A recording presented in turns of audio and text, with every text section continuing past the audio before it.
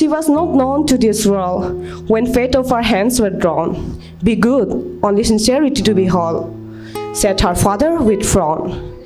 Again those cynical delight face, he said, if they are happy and pleased, you will be happy. Unknown with that father face, she smiled and says, yes, Dada, happy and pleased. Here she stepped, another sound tapped.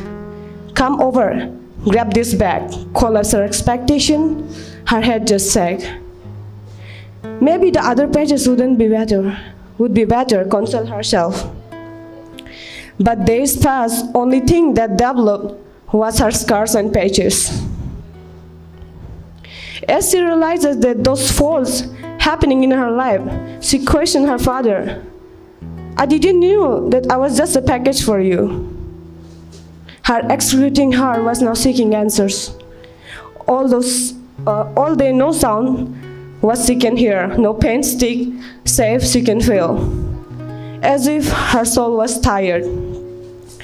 Now she knows lament won't change anything. She has to stand for her unfortunate fate.